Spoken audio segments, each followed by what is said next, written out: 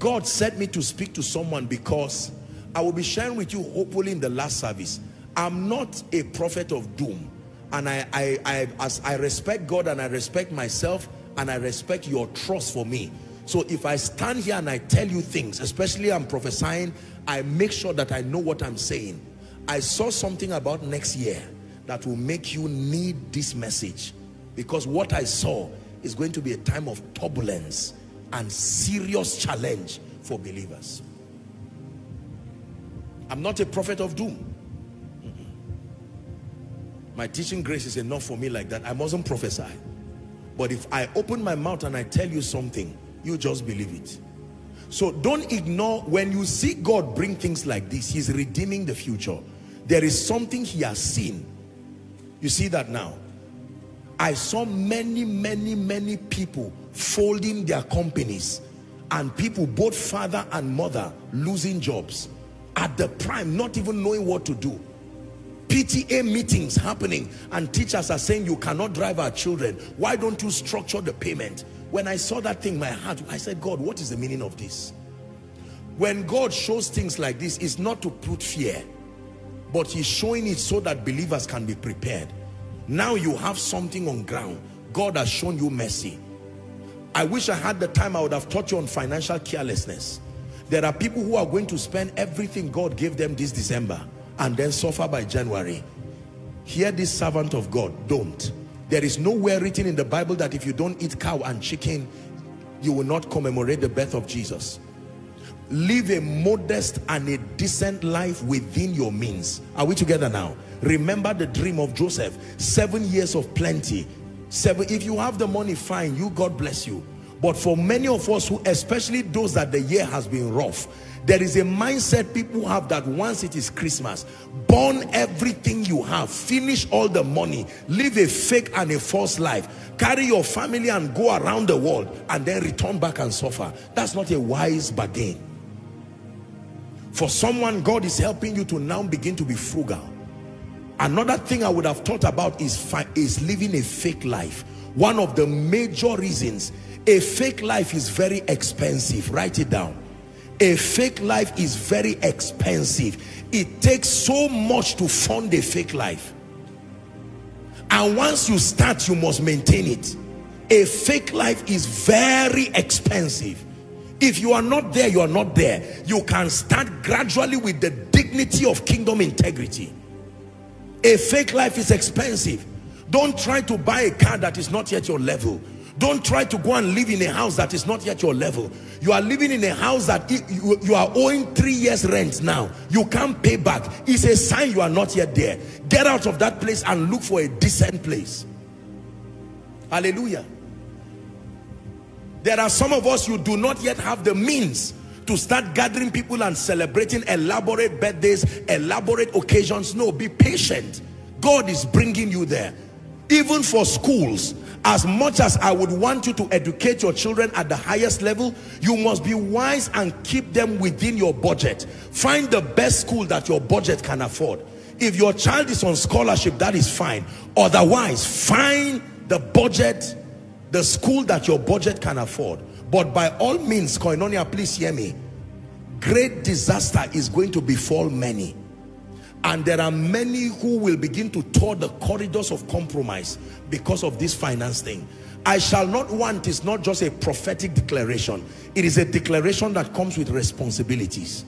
And the responsibility is learn all you can. Now that God has given you a good job, don't waste your salary that is coming. Learn all you can about investments.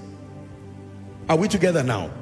Meet intelligent people with integrity who know what they are saying. Not people playing games all around, the internet, deceiving and fooling people. Don't fall prey to some of these things.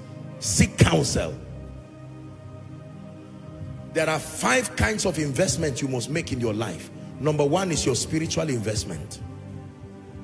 Number 2, investment in your mind. Let me give you this and then we'll wrap up. 5 kinds of investment. Number 1, your spiritual investment.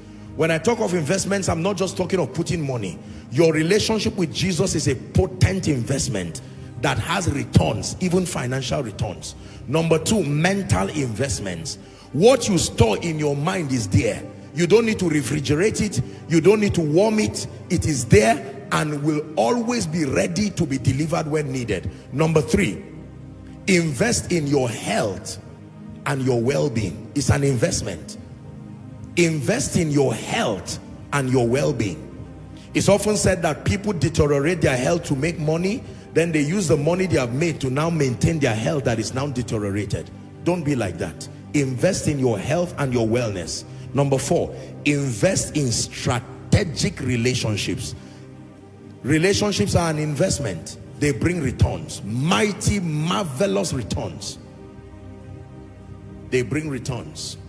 I shared a story in Ghana that I want to share as I wrap up. A wealthy man had a son. He had a son, and this son lived a very careless and a riotous life, and the man got sad and said, I will never give you anything of my estate. And he called the servant and he told the servant, you have been a well-behaved person. I give you the liberty to choose anything you want to choose. And the servant chose the estates, chose the cars, chose some of the businesses, and chose everything. And while he was choosing, the man was touched with compassion. And then he said, are you done choosing? The servant said, yes. Then he looked at his son. He said, for mercy's sake, I will allow you to choose only one thing and get out of my way. And the son said, I choose the servant. Did you get the story? I choose. What a wise boy. I choose the servant means that I chose the car the servant chose. I chose the house that belongs to the servant. Everything. Why am I saying this? There are certain things when you find, you have found other things too. Relationships. There are certain things when you find, you have found all other things. There are things that you truly may not need to bother about again when you get the majors in life, because the majors control the minors. For instance, your relationship with Jesus. For instance, your relationship with men. For instance, the power of the Holy Ghost. Now we are going to pray. That song, Power to Prosper, we're going to sing it once, twice, and then I will pray for you. That the hand of God will rest upon your head. The hand of God will rest upon your hand. The hand of God will rest upon your feet. Rise up on your feet, Koinonia. Rise up on your feet. Don't be distracted. Sing it once, twice. Go ahead. Let your power to prosper rest on me, rest on me. Let your power to prosper rest on me, rest on me. Oh, rest on me. Oh, rest on me. Oh, rest on me. Power to prosper, rest on me. Let your power to prosper, rest on me. Rest. Let your power to prosper, rest on me. Rest on me. Oh.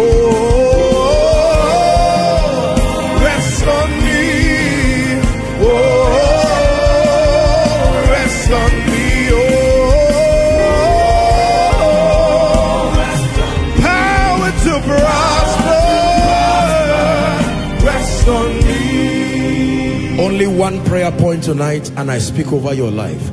Father, in light of all that I've heard, cause me to walk in these truths, and then let your power to prosper truly come upon me. Go ahead and pray. Go ahead and pray. Remember, I told you that financial prosperity is a composite of many factors, laws and principles, human relational factors, supernatural empowerment, then the God factor. Someone pray. Someone pray. Someone pray. Someone pray. Father, visit me, visit my family. The law of absolute surrender, tithes, offerings, and all kinds of givings. The law of value, the law of productivity, the law of excellence, the law of relationships, understanding investments. These are some of the keys. Then the power to prosper, the divine enablement that comes upon your mind, empowering your thinking, empowering ideas, empowering creativity, witty inventions.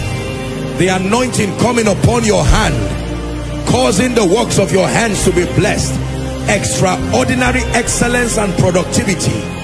The anointing coming upon your feet, bringing you direction, bringing you guidance.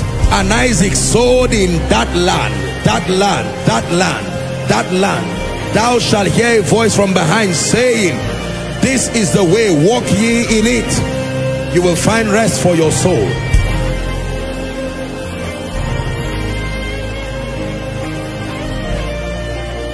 Hallelujah. Hallelujah. Hopefully in another meeting when we have the time, I will share with you a bit of the God factor in the finances of men. In every man's destiny, a day will come when you will experience something along the lines of your finances that only God can bring.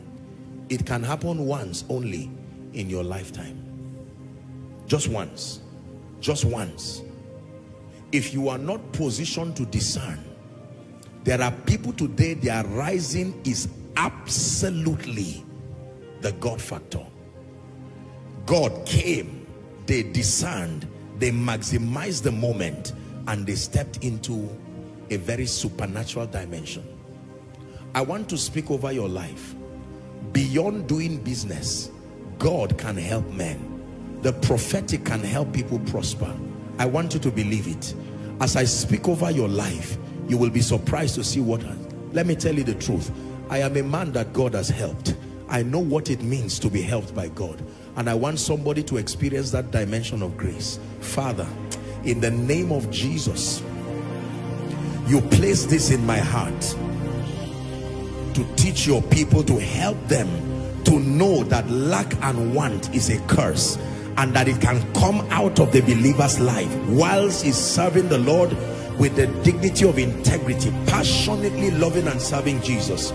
I stretch my hands over those who are here on site, the many who are following online. In the name of Jesus, the God factor that is responsible for lifting men, I pray for you from the depth of my heart. See the hand of God in your finances. I pray for you. See the marvelous hand of God in your finances. May God put it in the heart of men, even strangers, to locate you and bless you so mightily. In the name of Jesus, I'm praying for you. You are in business and the difficulty is connecting to those who need what you carry. By prophecy, this moment, I connect you in the name of Jesus. You are in this place and you are trusting God for a job. It looks like doors have not been opened for you. You've not even started because the way to begin to schedule a reward system is not there. I'm praying for you. May this year not end without you receiving your letter. I'm praying for anyone here who is in debt. You borrowed money, you are in trouble. Your family is in trouble. I pray for you right now. In the name of Jesus, between now and December 31st, come out of that financial situation. I pray for someone. You made careless financial decisions. You lost your money. Maybe you put it somewhere, it disappeared. Someone ran away with your money, or some stories. I'm praying for you. In the name of Jesus, may God the restorer restore you. May God the restorer restore you. May God the restorer restore you. May God the restorer restore you. For those who are not tithing, those who are not giving, that spiritual root is not there. The giving grace, I release it upon you right now. I call your destiny helpers. I don't know where they are, but in the name of Jesus, you will not have to look for them by yourself. God will bring them to you. I say it again, you will not have to look for them by yourself. My God will bring them to you. May this be true for ministries. May this be true for churches. May this be true for families. May this be true for individuals. Some wealthy person who is looking for someone to bless, may God put your name in their heart. And I want to pray for those who are already established. God is helping you. You have businesses, you have investments, you have structures here and there that meet needs. I'm praying for you. You will not fail in business. I'm praying for you. You will not lose your job.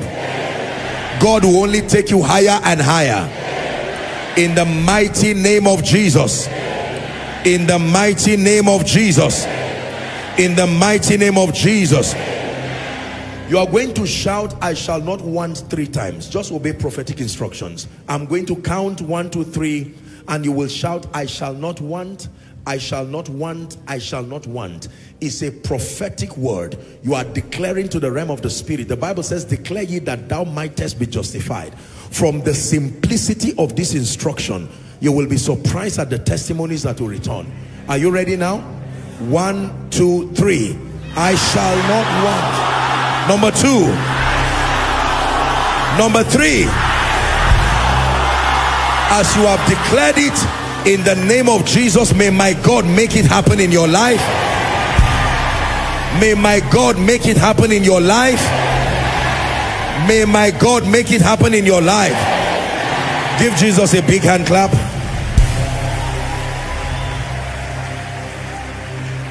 Hallelujah. One is a very big one. Pray in the spirit in 1 minute. Ecclesiastes chapter 11 and verse 2. Please pray in the spirit in 1 minute.